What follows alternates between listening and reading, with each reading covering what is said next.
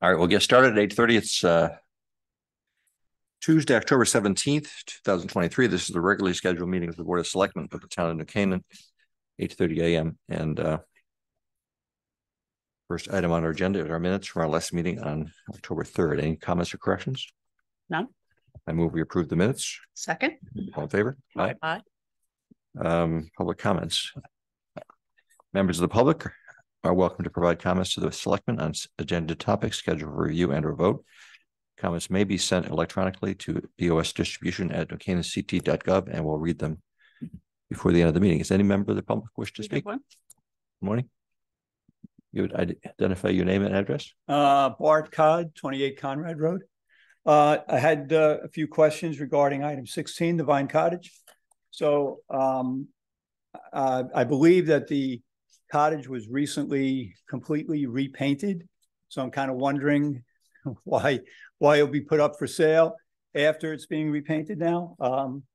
My other concerns are that the owner of the adjoining property, to my knowledge, was looking to buy the Vine Cottage at the time that he bought the Red Cross building. So I'm kind of wondering again why this is, coming up then possibly for sale now. And he would probably look to combine both of the properties and to, put up a larger building there. And I'm also wondering if it's a historical building, which the Red Cross building was, and how that would play into any development on the project.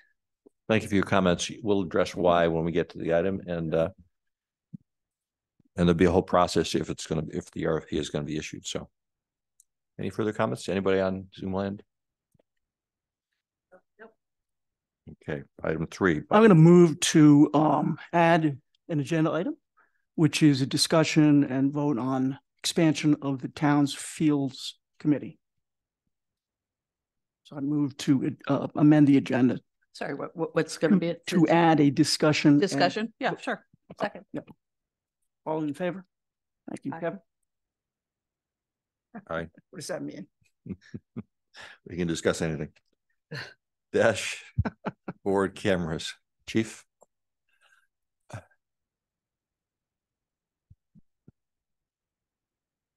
Morning.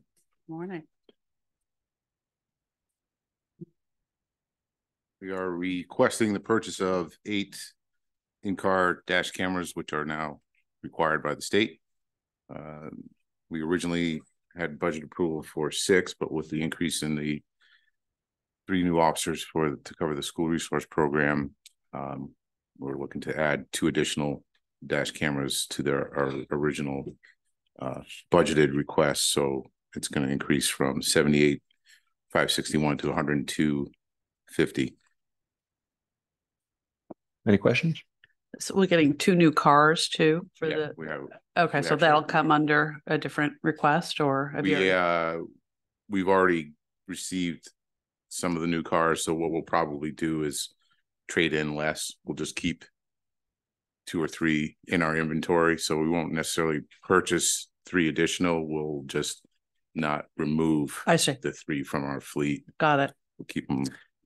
Chief, while we're at it, what's the status of the SRO search personnel? Well, we're not searching for SROs. We're searching for 3 new employees, but we're in the process. Exactly. We're interviewing. You're not looking. You're looking for cops. We're doing the background check on the people that we've interviewed. We interviewed people last week, so we're doing the hiring process, and we're slated for 3 seats in the police academy. How difficult is it for a town in New Canaan, a town in Connecticut, to get 3 cops as soon as possible? I mean, I got to believe it's just to get one police officer. Yeah, it's a process that we can't rush. Right.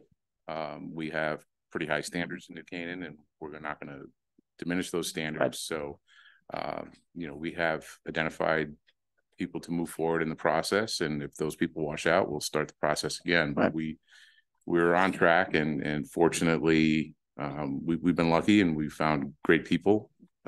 So we're on track, and we're on track for a January start date for the police academy, which would put them to approximately a June graduation of 2024. So we're on track for all 3. That's great. That's great.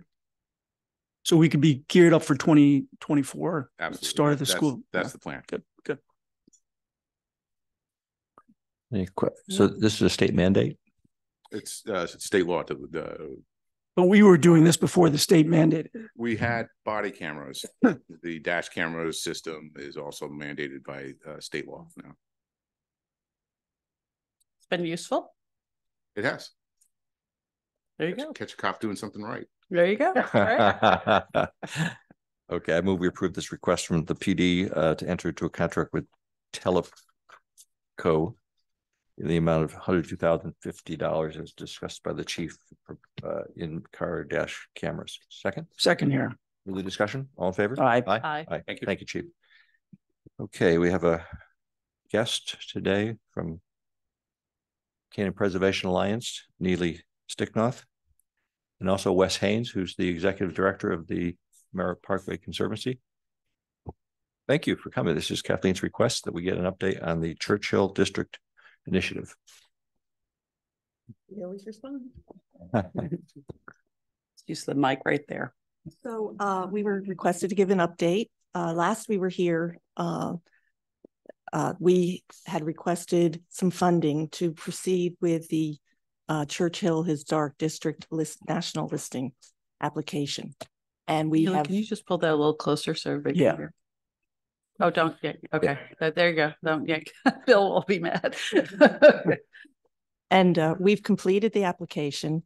It has gone to the, you all have a copy of that. Mhm. It has gone to the State Historic Preservation Office, where it was approved unanimously by all of our state experts.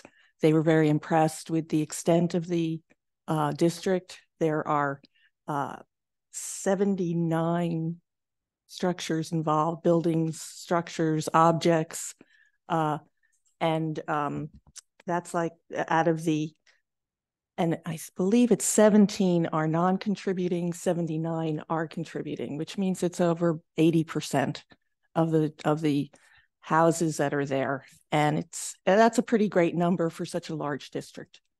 Usually what they'll do is do a much smaller district to try and get that number to be something like that. And the idea that we have right here in New Canaan started from 1731, a district that is that compelling is wonderful. And the whole point of the national listing is to honor that and celebrate it. So this is not an expansion of the local historic district. This will not be overseen by the Historic District Commission. This is an overlay.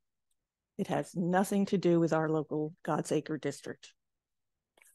Well, it incorporates it.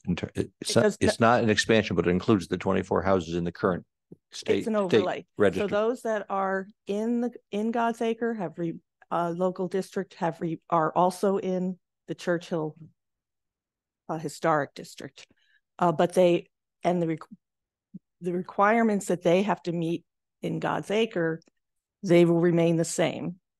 But the houses that are in the Churchill Historic District, down Seminary, St. John, those do not have to meet. They are not part of our local district. They will not be overseen by the Historic District Commission. As a matter of fact, all of these national districts are not overseen by any commissions anywhere. That's not the point. It's honorific. And as you know, Kevin, with Waveney, that was nationally listed 5 years ago. Has that? 8 years ago. No. 7 years ago. Yeah. Well, 7 years. Because I opposed it. Right. 7 years ago is when, that's right. 7 years ago is when we got the approval to proceed with the listing. And I think it took us a couple of years to get everything pulled together and get it approved. But you were against it for very specific reasons. And have any of those reasons come about? No, actually, I think in retrospect, I was talking last night to Steve Carl, who also opposed it because it was a tie vote at the town council. And this first selectman was. I forgot how I voted. I think I was for it. Pro. Yeah, I'm sure. Tucker was also, I think. No, she wasn't on it. You weren't on the town council at the time? No. Yeah, but how did you vote? I convinced a lot of people to vote against it. And then I realized because there was rumors or suggestions that it had negative things, and there's been no negatives that I've seen. On the other hand, a town like New Canaan rarely gets grants for almost anything. And one of the prospects was getting grants to restore Waveney. And it's probably not out of the question, but that's one of the reasons we wanted to do it. So. Right. And that's the same situation for Churchill Historic District. Anyone who would like to take advantage of these grants will now have the ability to do that. And then that'll and federal tax credits. Federal tax credits or even grants. But they will have to, there's a process that has to take place. They have to apply for it ahead of time. You can't have it, change your furnace and then hand them a bill, that sort of thing. They have to be alerted of it. But if you don't want to use tax credits or grant money, you don't have to, and you can continue to do whatever it is that you want with your house. So you can add solar panels, you can change the windows, you can do whatever you want. It has nothing to do with anything. And you can also demolish a building. Yes, you can. So, what's the downside of being part of the Churchill district? Frankly, there really isn't any. There has been a lot of misunderstandings with having a lawsuit go against you, but that's what is interesting.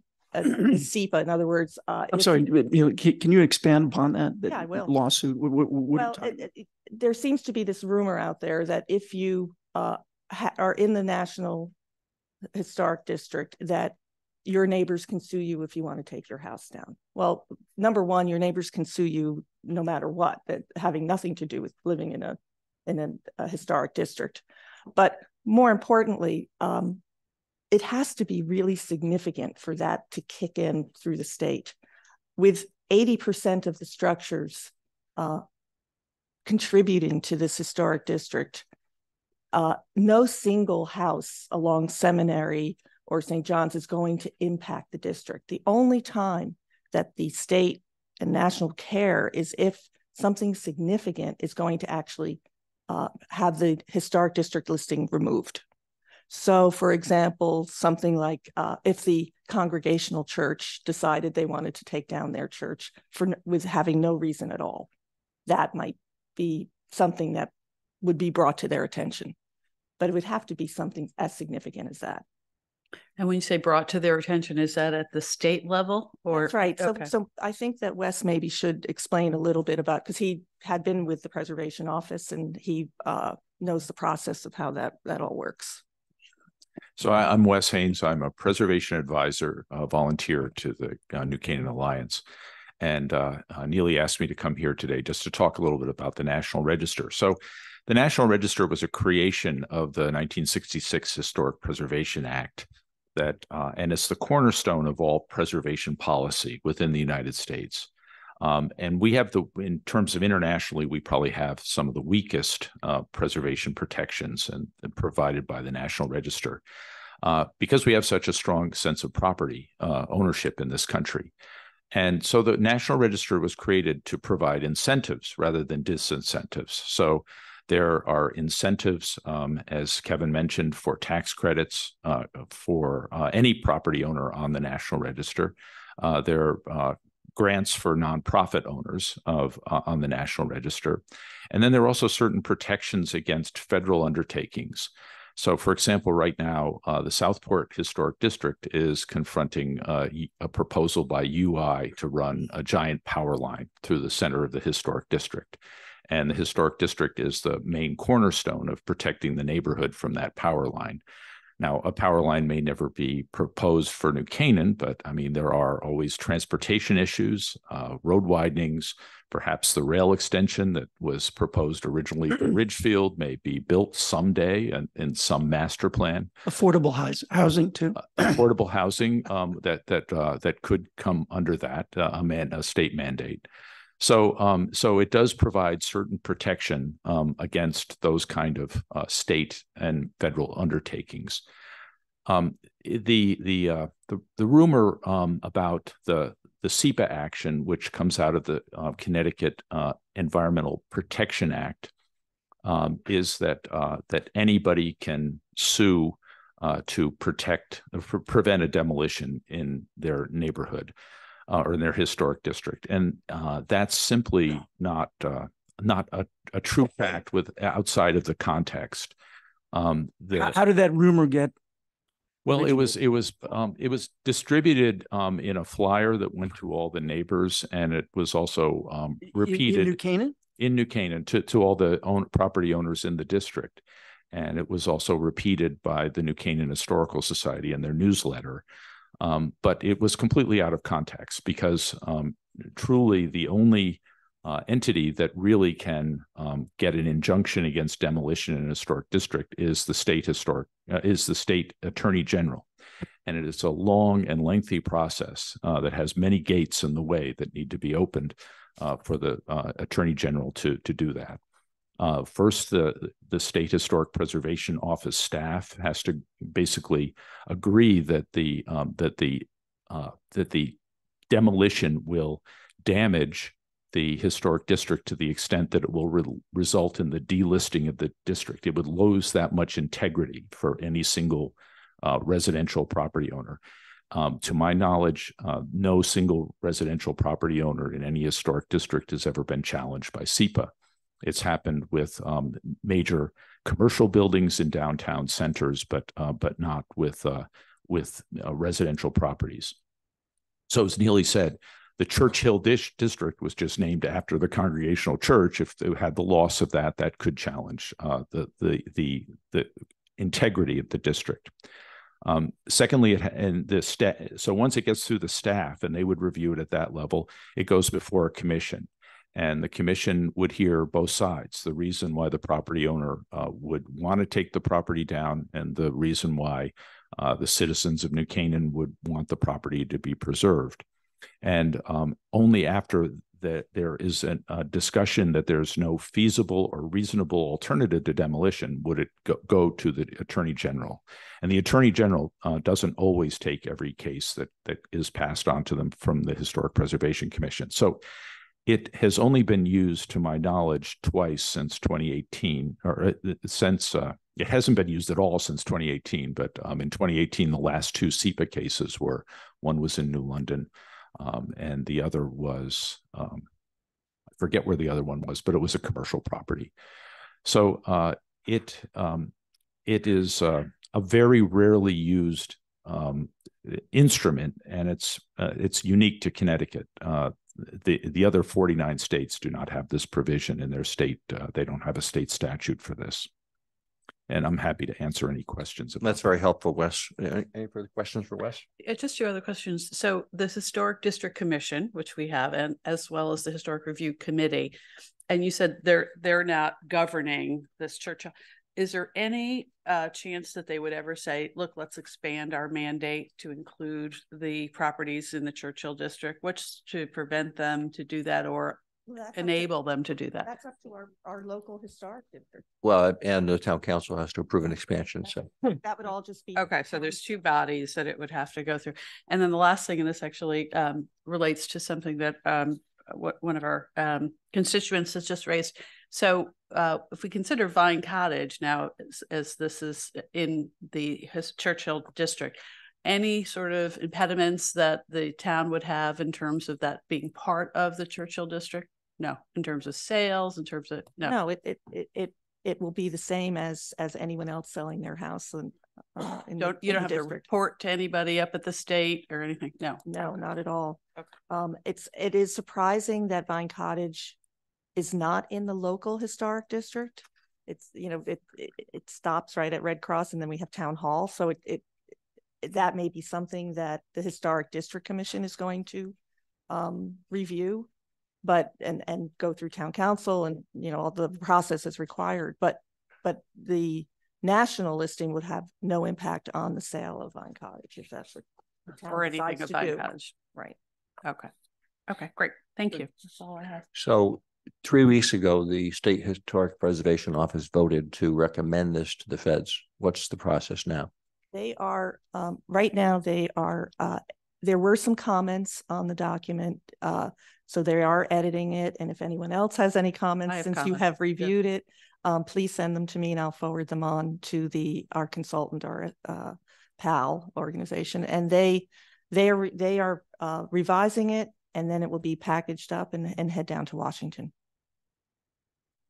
One of the comments I had mentioned to Neely was that the reference to God's Acre and that, we, the town and Congregational Church has agreed that it is recognized as a hallowed burial ground, and Right. it's referenced as a park in here. So we just want to clarify that. That's got to be changed. We spent a lot of time on that, so we'll get that right. A lot of time. And then the SHPO representative felt that it would just be a couple of months before we heard back. We mentioned that Waveney had taken so long. During that time, the process was much longer. I think it goes to show how this is so honorific now, that it's not being, every item is not so significant to have to be reviewed. But the point is, some people went out asking people to sign negative votes. And there was a poll taken by SHPO. It was represented to them that you could be sued, which you just explained that was only under this special Connecticut statute, and only the Attorney General has ever availed themselves of that, really. So that's one rare. And that's one thing. And the other thing is, we decided to support this effort with funding because we did think it supported preventing the Red Cross building from being taken for affordable housing, because for all the reasons that were discussed at the PNC hearings. And I think Thursday, the Historic District Commission has a meeting on the Red Cross building that we don't want to see the historic district, which is the current historic district, destroyed by a huge, oversized, dense affordable housing project. And so we thought that this helps.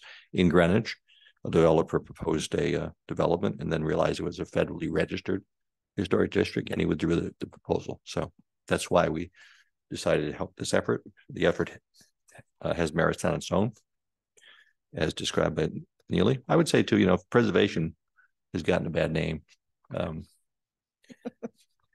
We fought over the kerosene barn on Richmond Hill Road, and we fought over the library legacy building. And I think, a town like New Canaan, as you said, we go back to 1731, where New Canaan was founded, and we ought to recognize that and preserve a lot of our history. And so that's what this is all about. Yes, it's the preservation aspect, which is how we got involved. And it is something that all of our neighboring towns have historic districts. I think Ridgefield has 6 of them. Wilton has 4. Darien has 1. Never mind Westport. I mean, it's everyone else has them, and so it seems unusual that a town like New Canaan, as beautiful as New Canaan is, that we are not celebrating this as well.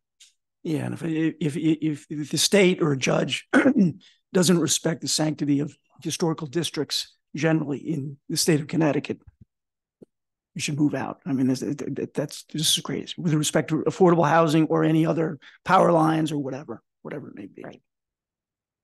I think we've covered it. Any further? Yeah, just wanted to clarify. I don't. My view of it was it's not a defensive tool. No, right? It's really not for us. I mean, maybe it was for you, but it was really. You voted for it too. I beg your pardon? You voted for it too. Yeah, yes. The Churchill District. Yeah, yes. Absolutely. We didn't vote. It was the. We voted for the funding. We voted. Oh, that was under 10,000. Oh, so no, but you voted to approve it. No, we didn't vote at all. We don't vote for contracts, but under 10. But anyway, but it wasn't meant to be a defensive tool. I mean, this is, as you say, there's some benefits to those who live there and work there, and in terms of grants. And it's a wonderful thing for our town to do. So, the next step would be to even take Main Street and Elm Street and begin to do a historic district there as well. I mean, walking around with the state historic preservation officer, Jenny Schofield, she's like, of course, New Canaan should be a nationally listed district. And these are all things that are positives for New Canaan. Or mid-century moderns. Right. And actually, for that matter, so the Merrill Parkway is the nationally registered landmark, or what's it called? No, it's the state's largest national registered district. So it would have the same status as. Is that the entire length of the Merritt? 37.5 miles, just between the Housatonic and the New York line. Got it. And that has had ramifications for what the feds would do in terms of federal standards for highways and such. Yes, yeah, it is because 80% of the funding that goes into the repair and upgrade of the Merritt is federally funded. It all has to comply with preservation standards. So that's why the Parkway looks very different from the Hutch and even very different from the Wilbur Cross when you cross the bridge. They're not on the register, and the federal funds are not quite as controlled in how they're used. Okay, This is great. thank you. Thank you. Thank you, Neely. Thank you for everything you do. And Rose, thank you for coming. So, okay. That brings us to another gem. Rob, Bristow Sanctuary Stewardship Agreement, which Rob drafted. And we've made some edits too. Tiger, good morning. If you would describe this, Rob, and just another public-private partnership. Thank you. May I just give a few Sure, go ahead. by way of background? Yeah, you should pull the mic. And Pull the mic towards you. I'm sorry. Is it on? Yes, Yeah. it's on, but pull it close. I should add that the latest version that is before the Board of Selectmen was approved by the Land Trust at its meeting last night. So we are ready to sign it when the town is ready to sign it. Just by way of background, so the town, of course, has several public-private partnership agreements for open space, most notably the Nature Center, one for Irwin and one for Bristow, Waveney Park Conservancy, the ones that come to mind. The Bristow Sanctuary is now 99, in its 100th year, it's 99 years old. And for the first 90 years, there was a public-private partnership at various times with the Garden Club and then with the Audubon Society. But for the last 9 years, it has not had a public-private partnership agreement. And for probably the 7 of those 9 years, you could see it if you walk through there. There's been a remarkable sorry to interrupt you. What happened with Garden Club Audubon? Why did they? I think it was, from what I hear, I think Garden Club was, I don't know about the Audubon Society, sort of merged into in New Canaan into the Land Trust. Okay. And no one sort of did anything with it. The Garden Club goes back a bit of time. I've heard that at the time, a sort of aging membership sort of lost interest or didn't have the energy or the people with the willingness to go in and do things, and in the end it just fell apart. At the time it worked very well, I understand, but I guess these things for whatever reason, I don't know. Nick, I mean, this is all secondhand, so I don't really know. I appreciate that, and sorry to interrupt. I just wondering, what fell out. It's back 9. So the last 2 years, thanks to the leadership of the Conservation Commission, particularly the chairman, Chris Schipper, working in tandem with the Department of Public Works. I mean, there's been a remarkable transformation leading up to the 100th birthday, which is less than a year away now. And we want to keep it that way. And I think public-private partnerships are important for this sort of thing. And we've seen the benefit in those other town properties that I mentioned. And I think in this case, where it is a natural native plants, it's basically a New England forest with some nice trails in it largely. The Land Trust, given the sort of properties that the Land Trust owns and stewards, as close to 400 acres in town, is the best organization to enter into a public-private partnership with us. And in fact, if it's the first project starts this week, which is the installation of the pollinator garden in memory of Cam Hutchins. I mean, that's going to happen starting this week. That's the sort of thing that the Land Trust will do. This is primarily advisory and maintaining the bird feeders and the bird houses, that sort of thing. It's not a fundraising thing. So it's very different from, say, the Waveney Park Conservancy. Capital works, capital projects will still be done by the town. There may be some private funding, but it's primarily to draw on the skills of the land trust to help in an advisory fashion to steward Waveney for hopefully the next 100 years and beyond that. The chair of the Conservation Commission, and I think that's going to change soon, is an ex officio member of the Land Trust Board. So that provides an automatic sort of liaison between the Conservation Commission and the town, if you like, and the Land Trust. And the modus operandi for working with Public Works and Parks and Rec, that'll all be worked out once this is approved. So that's all I got. I mean, Tiger and I have gone through the agreement. I've gone through it with John Howe. There's been some last minute revisions, but they're pretty minor. Let me just mention one other reason we took it out of the agreement, but the fact of the matter is that the renovation of Bristow has been done in conjunction with the Friends of Bristow. Yeah. And there's a fund at the Community Foundation called the Friends of Bristow, which will be transferred to the Land Trust, which is although it's a nonprofit, it's really the alter ego of the town, because should the Land Trust ever go out of existence, all the property reverts to the town. Exactly. In 1967, when the Land Trust was created, it was really created to do for the town what the town could have done itself, preserve open space. The big difference is the Land Trust is obligated to open its properties to the public, and the town, for our open space, is not obligated to open property to the public. So. Right. Yeah. No, good point. Thank you. There is the fund. I think it's in excess of 100,000. I think sitting in that 150. Fund. 150. So, Tiger, you have any thoughts? No. We met, Robin and I and John met to discuss the agreement overall, and their philosophy as to what they wanted to see and whether or not was in conjunction with what we were thinking. And we're in agreement as to what in theory as to how to move forward. We've had a good relationship with the Friends of Bristow. It's really just an adjunct to the Conservation Commission. We've been working with the Conservation Commission now for 5 years on redoing Bristow. She'll be done. The last bid will come to you hopefully next session in a couple of weeks. We're working through that last phase 4 bid. Then they'll work through the winter into the spring and get Bristow done for the party, for the celebration in later that year.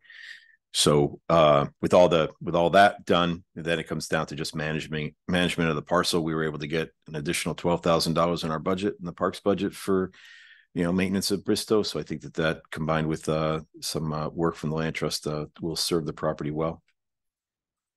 So in that regard, for example, the agreement provides that the Land Trust will feed the birds. The town would never feed the birds. We would never feed the birds, no. And so of the $150,000 in that fund, Chris Shipper has suggested they spend 5% a year, and that money will be used to feed the birds, among other things. Right. So that's an example of something.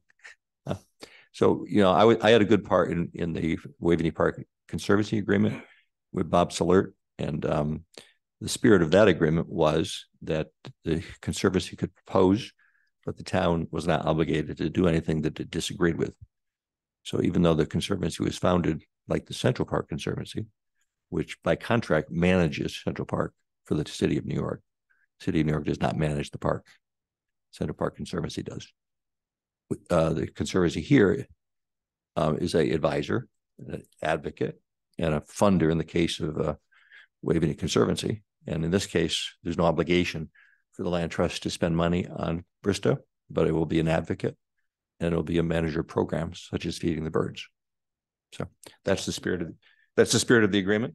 Yep. So with respect to Section 3, town's reciprocal commitments, town will designate an appropriate town official as the representative, as the liaison.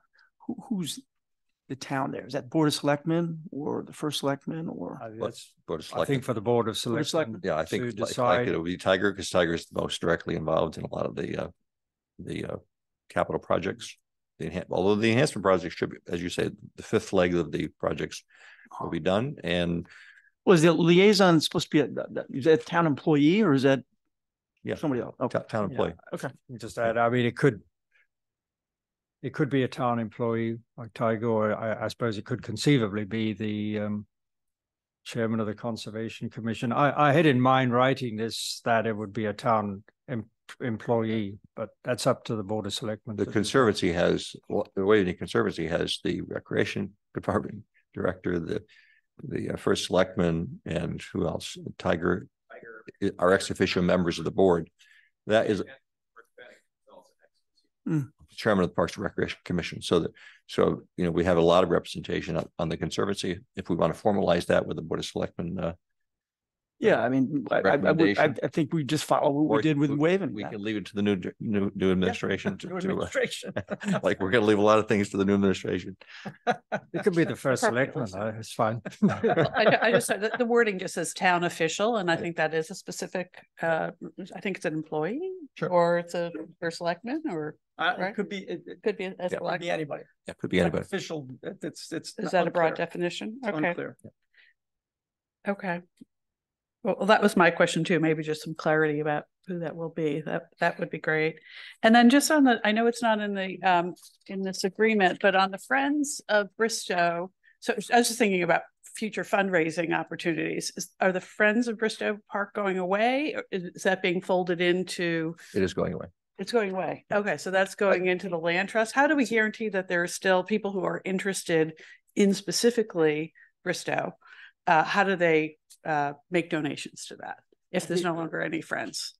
Gotcha. I think the details are still to be worked out, but I have in mind, as the incoming chairman of the Land Trust, that there would be a separate fund, probably still parked at the Community Foundation, identified and dedicated specifically to this, but rather than being a standalone, we call it designated fund, it might be the Land Trust already has funds at the agency fund at the Community Foundation, so I think it would probably stay there. And as I see it, if a donor wanted to specifically donor give, fund to attract, because they're probably burning people that will donate to a fund like that may have less interest in the other activities of the Land Trust. Right, got it. We also have a special projects fund in the town dedicated to Bristow. So what was happening was the Friends were taking their money, depositing in the town's special project account, and then we were running the money out of there. Got it. So buying the bird feeders, some of the seeds, some other things that they wanted to see happen. So the St. Francis of Assisi statue that's coming back, they've been funding that into their special projects account, and then we've been running that project through that account. So there's similar, there's another avenue as well. Got it. Okay. Thank you. Any further questions? Nope. None here. I move that we approve the proposed Bristow Sanctuary Stewardship Agreement. It's on our tablets, not the one that has confidential on it, because nothing confidential about this one. And any second? Second. Further discussion? All in favor? Aye. Thank you, Rob. Thank you, guys. Appreciate it. Okay. Ice rink. Who's doing the ice rink? Tiger. Yeah. Oh man, ice rink? Is winter coming? Jeepers. This is a great meeting. All these wonderful things. Tiger, who's this gentleman? This is Scott Rowe. He's with NC Rink Inc. Tom couldn't make it. Gene couldn't make it. So Gene should be on. Oh, Gene's here. I'm sorry. So Gene's on. Apologize. Tom couldn't be in presence, so Scott is here. Scott is basically the project manager for everything that's been happening on site. So he and I and John have been talking through all the work that happened last year, and then what to do going forward. So in looking at it, the agreement expired with the NC Rink on March 15 of 2023, since it was an agreement for the winter of 22, the subsequent winter of 22, and then the fall of 22, and then winter of 23, I guess you would call it. So we're at a point now where we're coming back through the cycle. So we need 23, 24 agreement, or moving forward from there, 23, 24 and onward, since this was done to get them started for the first season and then roll into the next season. We can do it on an annual basis, or you can do it on a longer term. But in essence, we weren't looking at changing any part of the agreement per se. The agreement, it's been working quite well. the NC Rink donations for some of the operations that they have get deposited into a town special project account, and then we run the money out of there. So their grant that came in, that $200,000 grant, specifically had to come to the town. We've been running through that grant. They have approximately $70,000 left in that. And then they have monies of their own in their own accounts. And then depending upon what the expenditure is, whether it's a capital expenditure or an operating expenditure, is dependent upon whether or not it'll come straight out of their funds or come to the town. Is NC Rink still soliciting? Yeah, we accept all donations. We're not doing any active Fundraisers specifically. We did one like the White Buffalo. That was a specific fundraising event. We are hoping, we are again still soliciting funds. At this point, we don't have any fundraising events planned, but we do have social media presence. We're looking to get. So people are still giving money. Yeah, absolutely. Is Gene the treasurer? Gene, are you the treasurer? Believe it or not, Tom O'Day is the treasurer. I'm president, although I do most of the bookkeeping, if you will, or counting or tracking of funding. What kind of balance sheet does the NC Rink have? Exactly. We have about $50,000 in the bank. We have about $10,000, $15,000 of what we might call accounts receivables. As Tiger just mentioned, there's $70,000 approximately from the state funds left over. That's where we are in terms of finances, what we have now. But last year you got a state grant as well as a big donor gift. Right.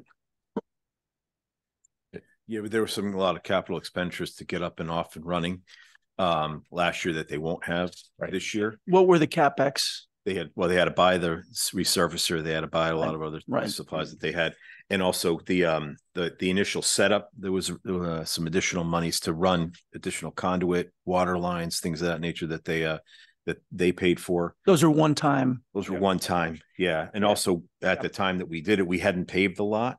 So when they did it the first time, the setup was quite large. Now that the lot is a lot flatter, I would have to say the grades across it are a lot more helpful towards the rink's installation. I think that the cost of installation each year will go down. Then they'll come to a stasis point where this is how much it'll cost. So you'll see some of those initial costs to run the rink will drop. Any liability issues that we've had? Didn't have any. To Knock be on honest, wood. we have cameras set up in the location to take a look at, different areas. I think we had one fall, but it didn't arise to anything at the time, thankfully. So no, I can't speak for many complaints at all. Is there an AED on premises? No. I think we kept one in the bath section. Right. This time of year, there's an outdoor one there. It can't stay outside in the cold. Right. I think we brought it inside into the storage area. So there's one close by. Again, we have, like I said, we have several cameras on site to take a look at what's going on, specifically for the town side, to see if there's any liabilities. We're looking at how's the usage? That's up for Scott. We've heard nothing but positive response. Yeah. We got really, really close.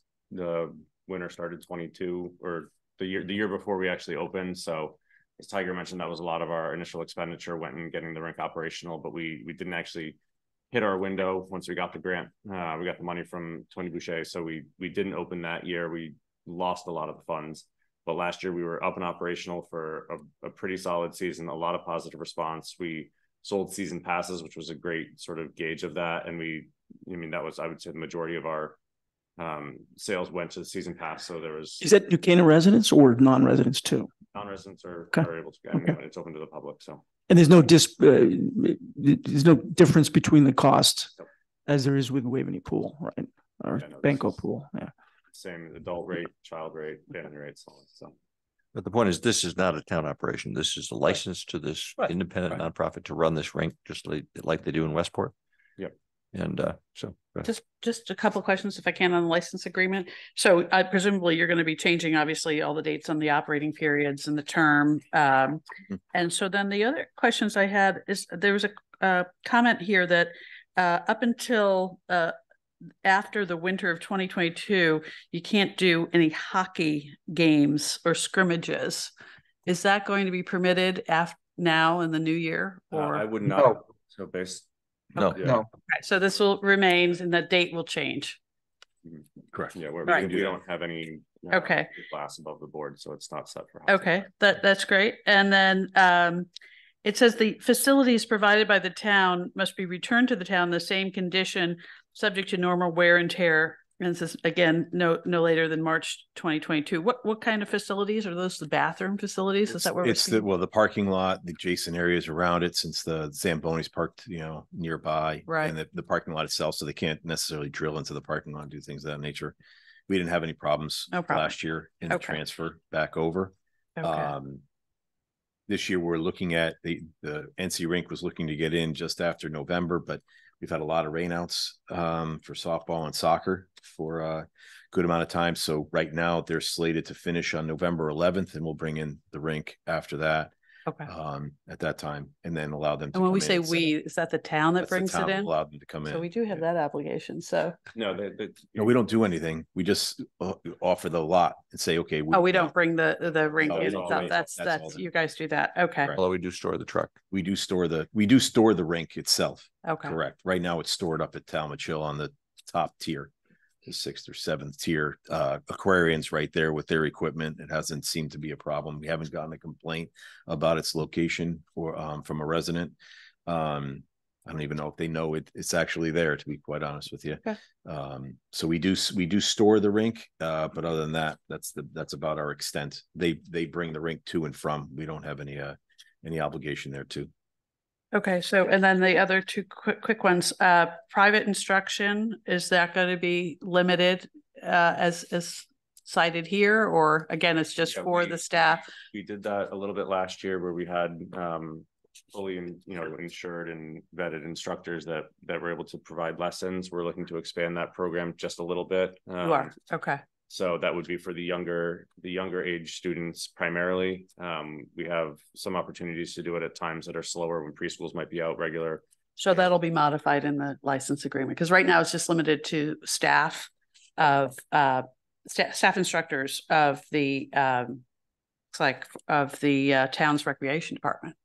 We'll go beyond that.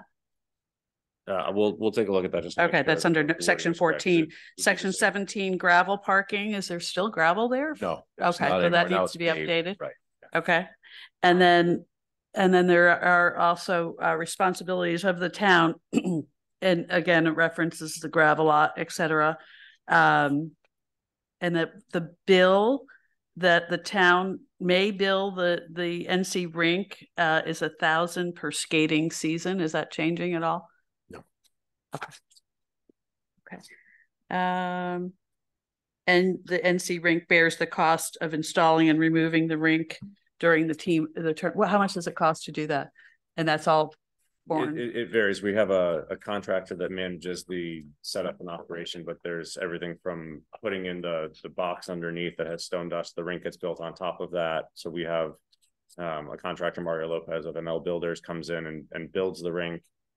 Thin Ice Management, who runs the rink over in Westport at the Powell rink there, they build the boards, put the mats down, run the chiller and all of that. So Okay. they operate the rink during the season, and then they also take it all down, and then we have the same people that come in at the end of the season and Okay. get it back to a parking lot. Great. Okay. Those are my only comments on the license agreement.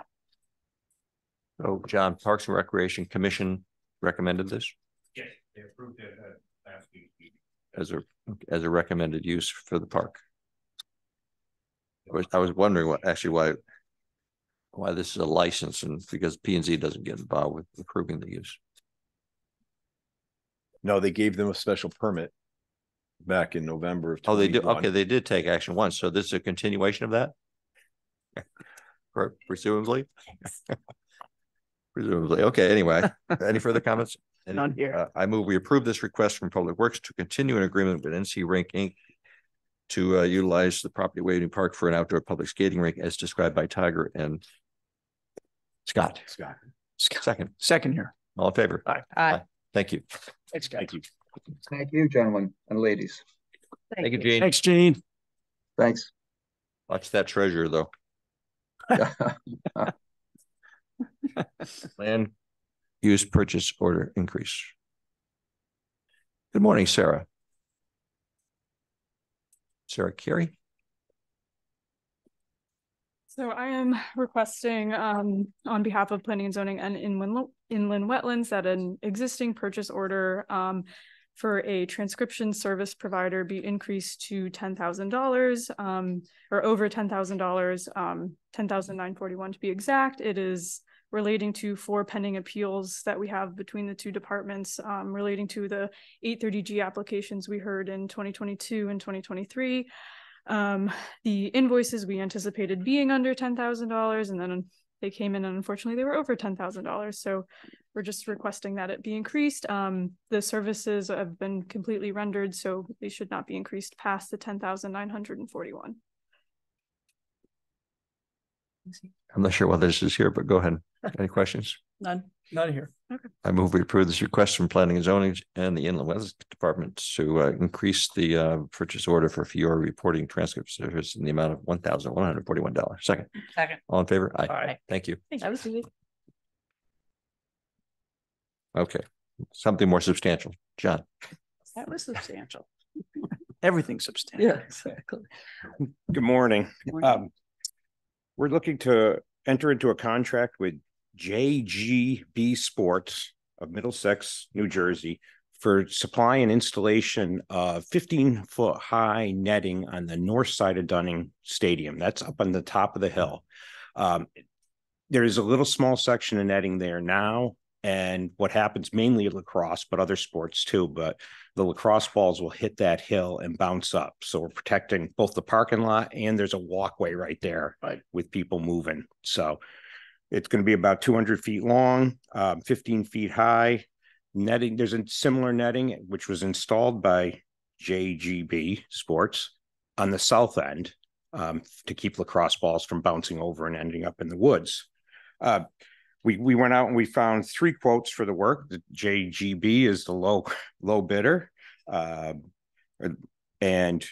the other part is we're looking for $16,578.63. And just to make sure, we would like a contingency of $1,660 on top of that, 10%. So the total project would be $18,238.63. But with that said, the All Sports Booster Club would like to donate $8,000 towards the project. $8,000, yes. So this is the Boosters Club, not NCAF. This is the Boosters Club. This is the Booster Club. Right. Okay. Yes. So the town's true. Oh, that's great. You know, we're not expecting to use the contingency at all in this project unless we run into a stone or something that has more excavation. So we're hoping the town's portion will be $8,578.63. Does that netting remain up throughout all seasons, or you take it down after lacrosse, or? No, it will remain up during the sports seasons. We'll The probably all-sports. take it down for just the worst part of the winter, which we also do like the netting Right. between the water tower turf fields. Right. That type. Just taking it down for the winter Yeah. without ice Extends it. hanging on it really helps it last longer. January, February. And how long is the expected life of the netting? We're hoping for 10 years. 10 years. I think less than that, you know. I can't believe this is coming up now. I mean, when you think about it, I mean, we've had Dunning for a long time and We've lacrosse balls going into the parking lot. I mean, the kids are faster now. No, I don't have any idea why. I think it's probably more than anything. You watch a few close calls and you say, this net needs to be longer. Absolutely. oh yeah. You know, Oh yeah. So Sounds good. I move we approve this request from the Parks and Recreation Departments to enter into a contract with JGB Sports LLC in the total amount of $18,238.63 as described by John for the purchase of netting for the northern end of Dunningfield. Second here. All in favor? Aye. Aye. Thank you, John. Thanks, thank John. you. Bill. Morning. I'm just looking to approval to increase purchase order, add $5,000 to the MAC protections purchase order. We just did our annual fire extinguisher inspections. We have approximately 60 fire extinguishers that are past their useful life and required to be replaced. And we also need to upgrade the fire suppression system in the kitchen hood system at the firehouse. It's non-conforming at the moment, so we need to bring that up to code. So we had originally had $15,000 approved, so we'd like to make the purchase order $20,000. All that work comes in at about $18,000, and we have a couple of thousand still in the blanket purchase order for little incidentals that come along throughout the year. Any questions? So this will include the replacement of the 60. Yes, ma'am. Okay, great. So our fire department isn't up to code with respect to suppression. Well, their hood system in their kitchen is not. I thought we renovated that building. Just talked about that last meeting. Yeah, no, that way we didn't do nothing in the years ago. kitchen. That was the volunteer division. They did the kitchen over back in the day. It serves its life. It's just at its end of its life, and it's just not meeting the current Lots code. of cooking. Excuse me? Lots of cooking. I would imagine. Yeah. I know they do a lot of eating. So I move we approve this request from Public Works Buildings to increase the purchase order for the MAC fire protection in the amount of $5,000. Second. All in favor? Aye. Aye. okay, thank you. Thanks, Bill. Now we have Tiger and Steve going to join you? Michelle? Sure. Yeah. Come on.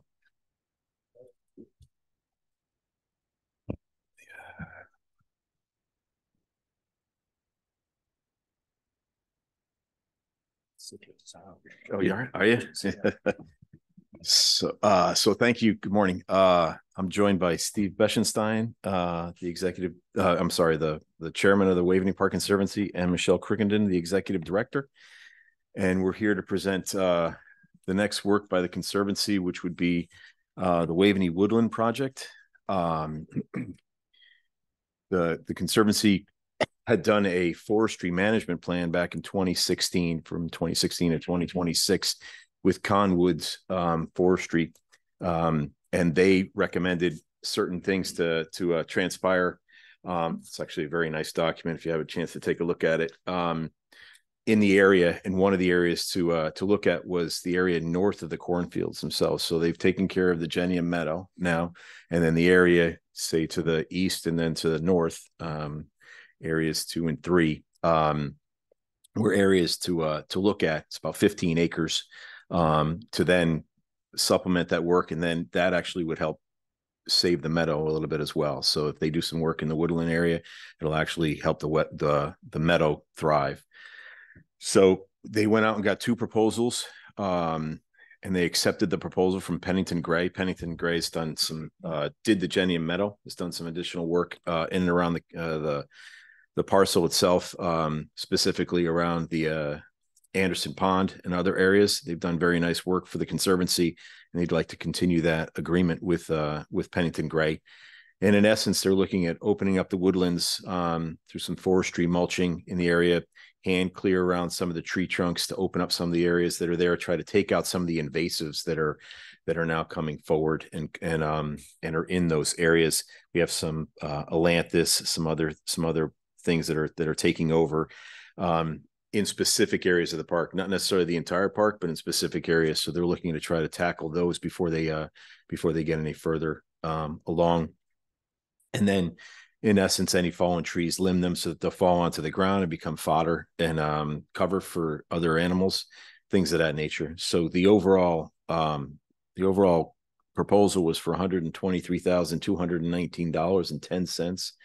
I added a contingency of 15% for $18,500 for a total project of $141,719.10. The Conservancy is funding this project entirely with their own funds. The contingency would stay on their side of the ledger. We've done that before as far as the Genium Meadow and the Anderson Pond, and whereby if we had to draw from it, then the Conservancy would deposit monies into their account in the town side, and then we would pay accordingly. But we wouldn't necessarily need them to deposit monies for contingency work. So we'd be looking at the project at $123,219.10, and then go forward from there. I don't know if you have any questions for the 2 of them. So this is not really the agenda says construction. It was right. It was that was a misprint. That's my fault. I should have pointed that out originally. I actually used it. I was rushing, so I was, I was listening to one meeting while I was writing this memo for another, and it doesn't necessarily work. So the women tend to be able to multitask better than men. That's what I've heard. So I wound up using a memo from before. Forgot that little piece in the middle, so I revised the memo. So you should. So what's have that? revised The wall. Yeah, that was about the wall. Yeah. So I used that memo as a template, as you can tell. Yeah. The rest of the memo was perfect except for the date and that. So Tucker grabbed that from the memo. It's not her fault, mine. So Is there's walkways through this woodland area? Are there any paths through the woodland area? None. There really aren't. Trails around it, around, but not through it. Okay. That's correct. Okay. What's next, guys? What's next in general? Yeah. I mean, I know we've been talking about the merit and trying to put up a barrier. Well, I think that will probably be one of our largest focuses over the course of the next year, several years. So we're in the process right now on the Merritt Parkway Trail. We've done a lot of talking to the machines, Steve. Oh, no, don't move that one. Sorry. So right now we've completed a lot of survey work, and now that's almost about to be wrapped up. When that gets wrapped up, it'll be handed over to landscape designers, and then we would begin coming up with a set of proposals for mitigating the sight and sound from the Merritt Parkway along that trail. And exactly what those proposals will look like, we obviously don't know until the creative people and the experts do that. I had hoped that we might have some conceptual drawings and ideas in place by the end of the year. I think that's probably too optimistic at this stage, but I think probably sometime in the first or second quarter of next year, we'll have some much more concrete ideas to then go out and begin sort of selling this project on.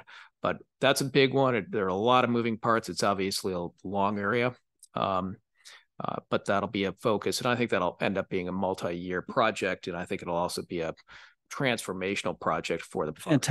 Fantastic. I mean, I've said it before, I'll say it again.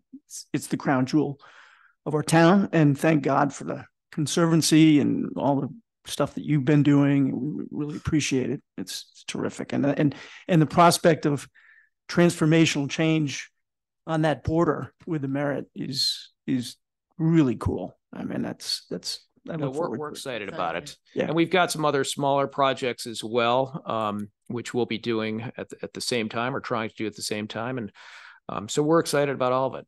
I think the park's looking good. And we're also very thankful to Tiger and John Howe, who have done a terrific job and been great partners in trying to get so much stuff done within the park. So thank you. And hopefully we'll plant some trees soon with the ARPA funds we dedicated and your funds to plant some trees. We're looking forward to seeing that report soon. The report from Keith Simpson should be coming shortly. Yeah. Where are we going to plant trees? Where they've died. Where we take. They're right now looking at from the house looking southward. So all the meadow area, and then the border between what is the meadow area, grassland, and the forested area. Right. That's their mandate at present. Got it. This area that we're looking at is the Genia Meadow, and then beyond. And then, as Steve mentioned, the trail system kind of extends from there. But Keith Simpson's original look is to look at just the open areas, things that we lost some signature trees in those locations, and then the wood line itself, as far as, but not necessarily going into the woodland past. Okay. And I should say that the service area, the plantings have been selected for the service area. So I don't know if you've gone down there, but I have a meeting. I have to meet the contractor there today. He just texted me and asked me to meet him out there. He'll be bringing out the plantings very soon and then replanting that area. So you'll see that whole service area project kind of come to life.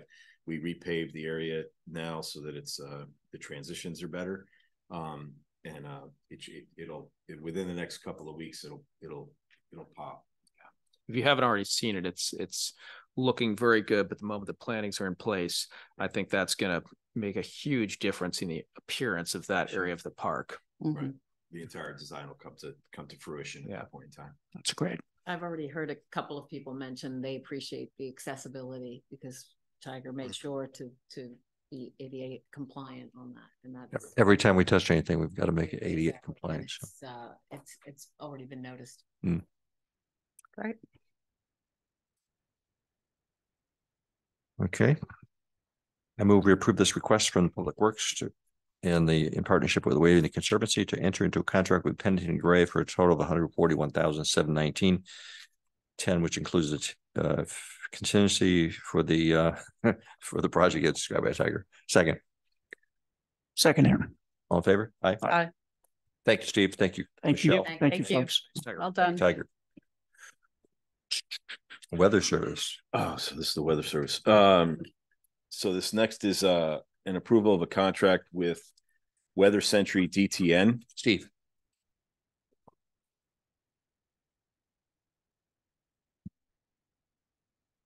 You can keep going. Okay.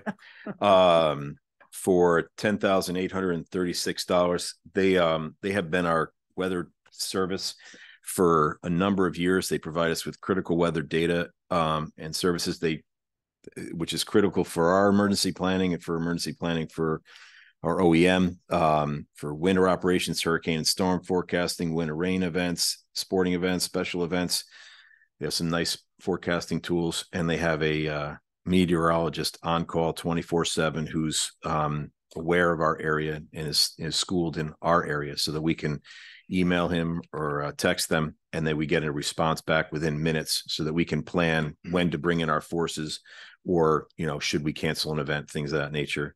So the overall agreement is for $10,836 for the annual contract. We pay in monthly installments for use on our laptops, or our computers, and on our phone system. Does our school system use this service? They use a separate system, right? But then we do compare notes for every storm event that's associated with a school closure. So we shared notes between Dan and Brian, John, Mose, and myself. We share notes as to what each person is saying, each meteorologist is saying. So we have two different systems. Yeah, they use a system that a lot of the school systems use. Our system is used by Shea Stadium, LaGuardia, Logan Airport. People who want to stay open. Contest. Right. So schools have people who want to stay closed. Yes, but the person how you talk to, right? So yeah. I don't remember this coming up. I've been doing this. It has. I'll be honest with you, Because it's less than 10,000. It's less than 10,000. We were paying monthly. I noticed it was 10,000 plus. Exactly, 10,836. And in years past, it's been less than 10. Yeah, right. and yeah, we're trying to. It was. I knew we had it. I just never remember voting correct, on it. Right. Correct. That's really we're trying to. How much does the school system pay? I don't know. That I don't know. But we're trying to bring everything to you that possibly would exceed a $10,000 expenditure. I got it. So that's the reason for Appreciate it. Yep. Do they provide a feed that might be shared on our website? You asked me that question. I don't know. Question. I got to ask that question and see if we could. I don't think that'd be a good idea. I don't know. Yeah. You don't think it'd be a bad idea? That's two schools of thought. If they tell us one thing and then we decide to take it in a different direction because we're a little bit more conservative, we might run the risk of that. I find the National Weather Service to be a much better indicator of what to do. And that's free. That's free. Oh. Owned by IBM. Weather Channel. I know that. Yeah. Okay. Anything further on the Weather Service? I move we approve the request from Public Works to continue the agreement with Weather Century DTN for $10,836 as described by Tiger. For the second. All in favor? Aye. Aye. Thank you. Joe, good morning. Morning. Sure.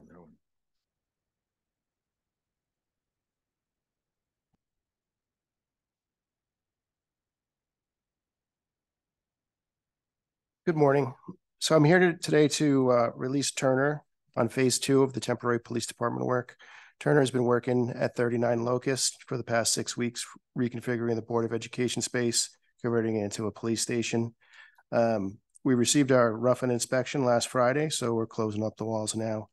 NORCOM, the state 911 team, and the communications work has been coordinated, and their physical work will start in November. Now that we have the final room ready requirements from the 911 team, we can contract and install the HVAC, electrical, grounding, and all the pathways involved to interconnect everything. Basically, we're making 2 complete IT rooms, one being for the 911 and communications, and the other one being the dispatch center. The dispatch center is kind of like basically a IT room. So the Department of Public Works is requesting approval to increase Turner's contract value by $119,500 plus a contingency of $15,500 for a total of $135,000.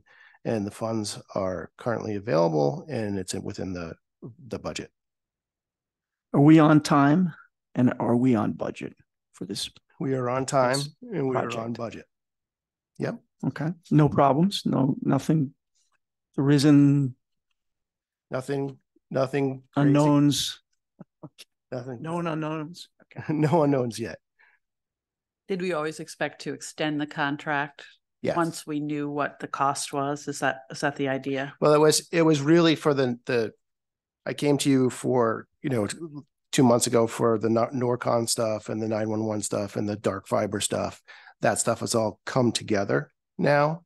And now we need to just now we know what to make it room ready, where all the power needs to land, all the fiber needs to land, and all the interconnections. So we always anticipated it being another step. Okay. So now that we know, which is a process.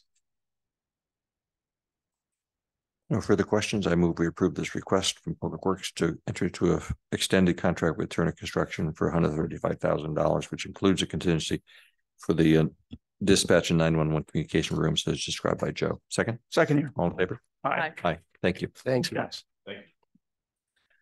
Tiger. So this next item is thanks, Jim.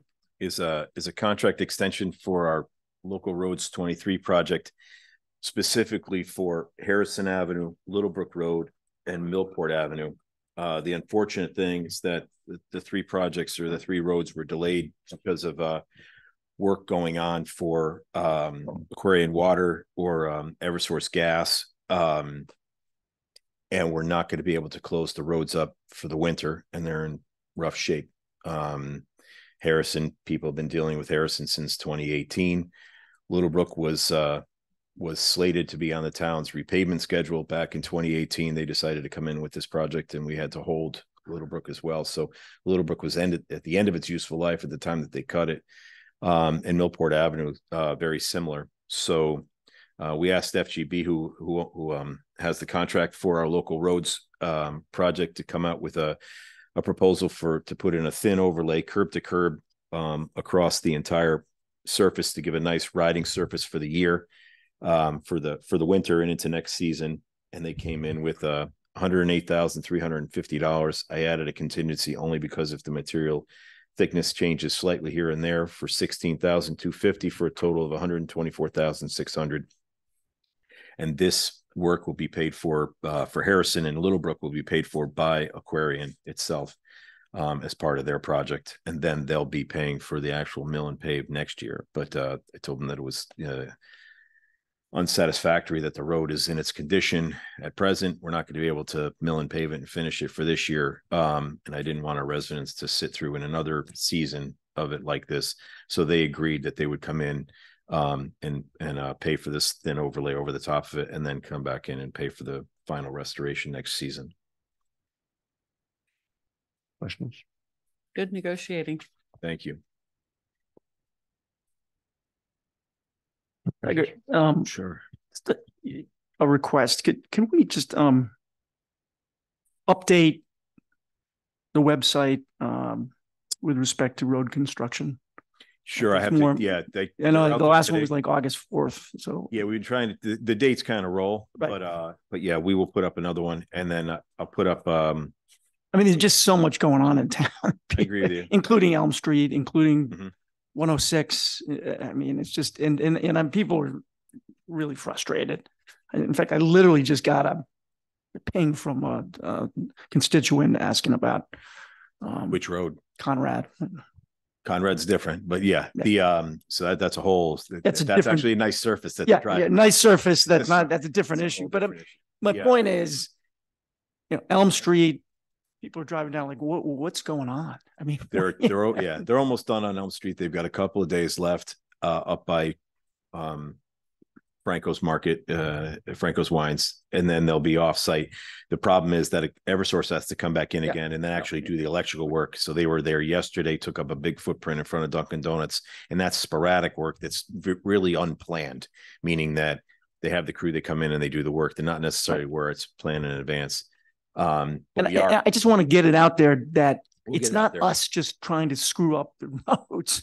No, I'm trying to. We're trying to, Eversource wants to do this. We've got Aquarian, which is, ripping up our roads to get water to Stanford, not even to New Canaan, and it's just really frustrating. And I want us to. I want us to. I know. I got your back. I just want to make sure that the message is out there that, hey, this is why this street is being ripped up. It's because of Aquarian. It's because of Eversource. It's because of this, because of that. That's fine. I just think that's really important, just to make it crystal clear to our citizens as to why things are being done. That's fine. I move we approve this request from Public Works to extend the contract with FGB Construction in a total amount of $124,600, which includes a contingency as described by Tiger. Second. All in favor? Aye. Thank you. Thank you. Josh. You can give us the abbreviated version of this. So as abbreviated as I could make it, there should be some bullet points on your tablets, and I'll share it up on the screen as well. These are the preliminary highlights for the year end of FY23. Most of these are kind of just the conclusion of where we've been seeing these numbers trending over the past fiscal year. So I'll just kind of highlight where they, for the most part, ended up. So the total revenue for the year was $159.4 million, or 2.15%, which is $3.35 million over what was budgeted. This increase was mostly due to more revenue than was budgeted for increased interest on investments for $863,000 due to higher interest rates and more money readily available to be invested from either using ZBAs or just a tighter cash flow analysis. Increased revenue from the educational cost sharing of reimbursement by $100,000, municipal revenue sharing by $178,000, tax collections being over budget by $2.06 million because of just the tireless efforts of the tax collectors department. Kerma general insurance member equity of $121,000. Building permits are up over budgeted by $142,000. Prior year FEMA and COVID reimbursements, which were kind of an unexpected bump at the end of $385,000 and $343,000 respectively.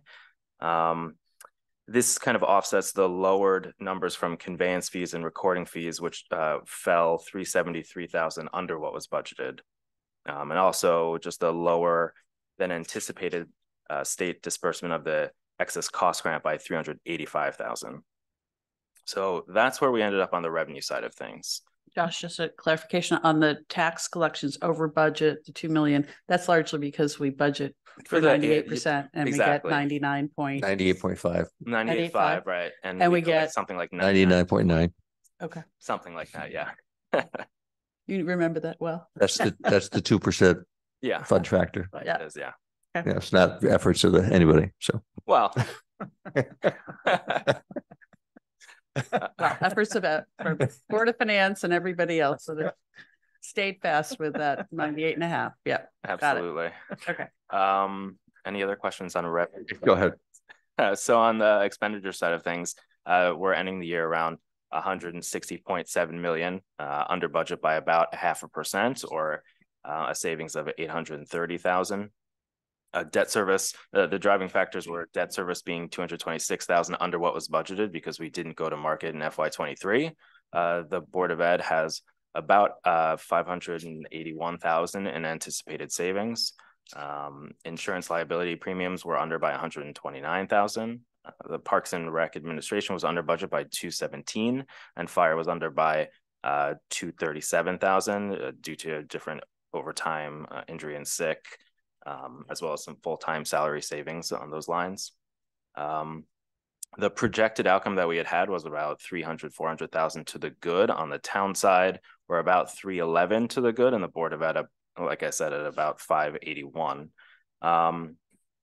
Kind of the notable lines that are offsetting are some of the overtime accounts, as well as through the police, which didn't have a realized salary savings line of 142,000 and greater than anticipated legal fees by 214,000 due to ongoing 830G. So we had, in the end, we had anticipated to draw down on the fund balance 5.5 million, but it's estimated that we'll really only be drawing down about 1.25 million on the general fund balance. Any questions on that? Any questions? Great wrap up. Sure. Thank you. Thank you. I could provide for 24 Q1 if you want, but they're very preliminary and there isn't really much anticipated. In general, on budget. On budget, yep. Ahead of budget in terms of revenue, of course. I think we're a little outpacing last year in terms of tax collection rate, and interest on investments is of course still trending much better, but expense wise we're on budget. Yeah. Any further questions? This is for September 30th, and we're now October 18th. Yep. I mean, it's pretty. We never had this kind of data right up front. You're doing a great job in terms of collecting all this information for. It's a tricky time of year, I think, for the whole department, going through the audit and ramping up for budget season again. So we're, well takes done. Time to get things in, get things ready. Thanks. Thank you. Thanks, Josh. Very okay. Finally, Vine Cottage. I think Doug is on as well. Doug Lamonte, our town attorney office. Hey, Doug. Good morning, Doug. Good. So how do we want to present this? At the last meeting, you asked that we consider issuing an RFP. So we asked Doug to update from the prior RFP. We still have a number of changes that we would make if we're going to issue this. But anyway, I think you're the proponent of this, so why don't you? Yeah, again, the only reason I brought this up was because it became known to me that there was an individual who is not a local developer, to be clear, that was very interested in Vine Cottage and approached me and said, I very would like to take a look at it, and might put in, I think, a market value proposal. She was aware of the fact that we had an outstanding RFP for Vine Cottage. Doug, I think, was it 2017 when we first did this? And then we re-upped it in 2019? 19 and 21. Or maybe it's 19 and 21. Okay. Yeah. Thank you, Kat. So yeah, this Board of Selectmen had in the past made a determination to solicit offers for Vine Cottage, which we didn't really get any good offers, I think it's suffice to say. The individual that approached me, I think, is serious about making an offer on Vine Cottage. To be clear, the RFP that we issued in 2019 and 21 said, okay, we're going to keep Vine Cottage basically as it is from the outside. We will have covenants, restrictive covenants, making sure that the appearance of Vine Cottage stays as it is, pretty much in whole. And I think that's important from a historic and a preservation perspective. And we had folks earlier talking about preservation this morning. this Board of Selectmen is not going to make a determination as to whether to sell or keep Vine Cottage. The reason I pushed this was because this particular bidder said, I really would like to move as quickly as possible.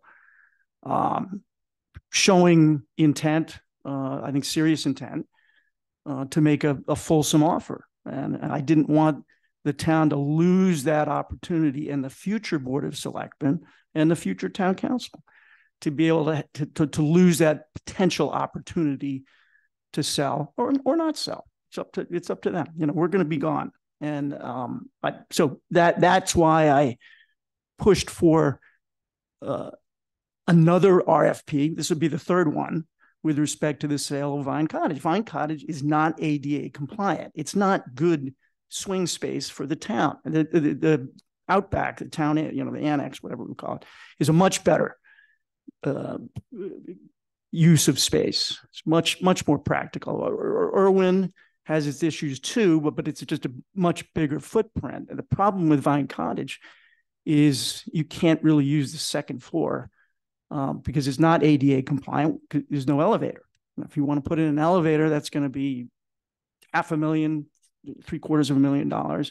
We did paint Vine Cottage, and I supported that painting, even though I thought we probably should eventually sell Vine Cottage because they don't think it works for the town. I mean, it is adjacent property, and one could consider a right of first offer as part of this RFP. And Doug, you and I haven't talked about that, but you know, that's something that his people have expressed to me, that, you know, there might be an opportunity for the town to say, hey, if we want to get it back, you know, maybe we incorporate a right of first offer. So anyway, that's why I was pushing this kind of at the end of the game here. I really wanted to keep it on the table for the next first selectman and the Board of Selectmen to consider.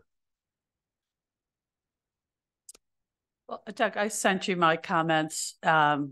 If we go forward with this, there's a number of comments that I had. And so until we have an opportunity, I don't know if you want to use this time to do that, but, you know, happy to go through it with you on the phone or what have you. But I would think that there are further updates that are required for this one, which was done in, this was the original 2021, I think. So, or maybe you made some modifications, but I had some other questions and suggested changes as well. It would be helpful to get a black line too, I think. Doug, I didn't see one from the prior 21 RFP. Absolutely. I'm at your service. So let me know what you'd like me to do. Basically, what I did is I took the 2019 and 2021, which were virtually identical, and I changed the dates. Not being familiar with items like, you know, the building having been repainted, etc. So it was intended for your consideration, and I welcome all comments, questions, and instructions. And also, obviously, input by the 3 new members of the Board of Selectmen going forward. That was the motion that we approved. Yeah. So anyway, work in progress, I think, if there is a decision to go forward on this at all, but there's still some work that needs to be done. So we're not moving for action on this today?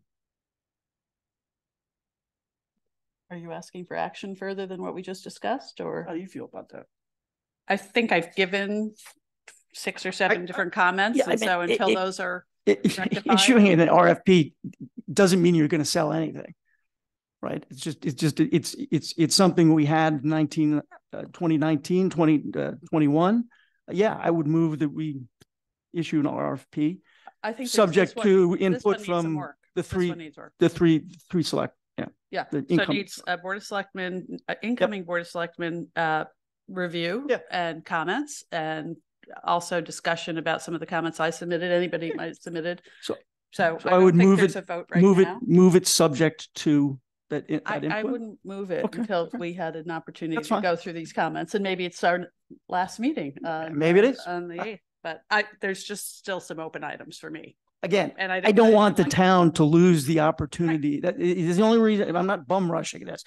I just don't want us to lose the opportunity, the town to lose the opportunity for a credible bidder who, for whatever reason, wants to move quickly. This is not coming from me. Right. I think we're moving forward. Good. Thank you for sending this, and everybody's getting comments to Doug. And a black line would be great, Doug, too. I know that the changes you made are probably just minimal, just changing dates and here and there, but just that would be great. So we're going to table this. Yep. Okay. All right. And then you wanted to have it. Well, let's finish the agenda. Item 16, overpayments of taxes, mainly automobile taxes. I move we approve these refunds and tax overpayments. Second, all in favor? Aye. Aye. Contracts under 10. Any questions? Nope. Legal bills. Move we approve the legal bills on the tablets. Second. All in favor? Aye. Aye. Schedule for the 2024 meetings. Oh, good. Good. I move we approve the schedule on our tablets. Second. All in favor? Aye. Aye.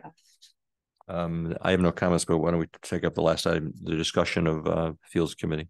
Yeah, it was mine. As I mentioned back in July, I believe it would be beneficial to expand the town's Fields Committee, which presently consists of 3 town employees, to include 2 additional members from the New Canaan public at large. As a reminder, the Fields Committee oversees the use of all outdoor playing fields in our community, whether located in our parks or at our schools. At its essence, it decides where and when various games and practices take place. In a sports-crazy town like New Canaan, this is a critically important task. The Fields Committee was established pursuant to a study conducted by the Board of Selectmen in the 1990s, well before the rapid evolution of youth sports and, in particular, girls' sports. No material changes have been made to the committee since its inception. I believe the expansion of the committee would benefit from diversity of thought, diversity of background, diversity of experience, as well as diversity simply because the 2 new appointees would be New Canaan residents and not simply town employees. Expansion of the Fields Committee has the full support of the New Canaan Athletic Foundation, our highly successful public-private partnership, which has become the fulcrum for capital campaigns to improve our children's recreational and athletic experience in town. As best I can tell, the only substantive criticism of the idea of committee expansion is that it would then be subject to public meeting and freedom of information requirements. On the contrary, I see this as a positive. We can always use more transparency in government and in the operation of our town facilities. This board has previously identified a need for a reinvigorated utilities commission as well as a new affordable housing committee. I believe expanding the Fields Committee to incorporate input from New Canaan citizens and thereby enhance diversity would be in a similar vein.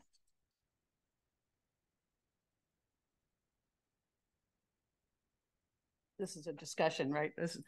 That's what you put on the agenda, just discussion. I would say thank you for that, Nick. I would say number one, so the Athletic Foundation is in support of this. How does the town feel about this? The existing members of the committee. We've got a few members here in person. Look, with all due respect, guys, bureaucracy is bureaucracy, and I get that. God bless if Steve Benko were here. I might not even be making this proposal, and that's just because Steve was Steve, and what a loss for our town. The Fields Committee divvies up the fields, which is really, really a big job. I mean, it's technical, but at the end of the day, there are some policy implications with respect to choosing who gets to use which field at which time. When I was chairman of the Board of Ed, I became a kind of a self-styled expert on Title IX, because at the time, Darien was embroiled in some nasty disputes with the DOJ. So I kind of took it upon myself to bone up on Title IX. Title IX is, and the case law that emanates from Title IX is really, really strict, right? It's just a complete numbers game. They look at spending, dollars for dollars, girls versus boys. Field usage is part of that equation. So, one of the things that I think would be helpful, again, to diversify the existing committee, it would still be a town-run committee, in as much as you'd have the 3 folks that are currently on it as town employees, and then you'd have 2 members of the public at large. I just think it's not necessarily something that other towns do, but I think it makes sense from a number of standpoints. And I'm going to tell you, I think it's really important that we shine a light on the process, because there's just too much criticism, and it's really not fair to our own town employees who are being asked to serve on this committee. Like, this is a sports crazy town, and people take it really seriously. And I think this would, again, the Athletic Foundation has basically said, we really hope that there's a way forward on this. Originally, the ask of the NCAF was to take it over entirely, and I said that's just not going to happen. We need to keep this in the hands of the town ultimately. But I think having input on a minority basis makes a lot of sense. So it sounds to me like I'm probably too naive to comment on this, but I would say that you have operational issues, the day-to-day getting things done. Yeah. How are things, Right. that I would argue that the town employees are the best ones Yes. to do that. Absolutely. And then there's policy issues. Correct. Which address things like you've mentioned Title IX and other things that more broadly maybe could be helpful. And so I certainly understand, and I think this is going to be maybe a good item for the new Board of Selectmen to take up. But it's I think about the operations of a Fields Committee, and then the policy that you mentioned maybe is not being addressed as appropriate. Can I address that? Yes, please. I mean, a year and a half ago, the superintendent and I met with the Fields Committee, because Title IX is ultimately the responsibility of the CEO of the town and the superintendent of schools. So it's not the Fields Committee per se, but we wanted to make sure that we were addressing that. I don't think we have a Title IX problem based upon that discussion we had. I was a proponent of expanding the committee to include laypersons, but I really don't think that's the proper, but we're not going to make that decision. No. This is something that I'm throwing this out there because I think it's important. Yeah, no, thank you. And, yeah. We've got a future selectman in our presence this morning. Right? So, but I do think it's important, and part of it is just the look of No, thanks for raising it. I think it's a good topic on your list. So thank you. Further comments? No further comment. Nothing here. I move we adjourn at 10:08. Second here. Okay, thank you all. Our last meeting, I'll say that as a comment, is next, is November 8th. 3 weeks. Of the election.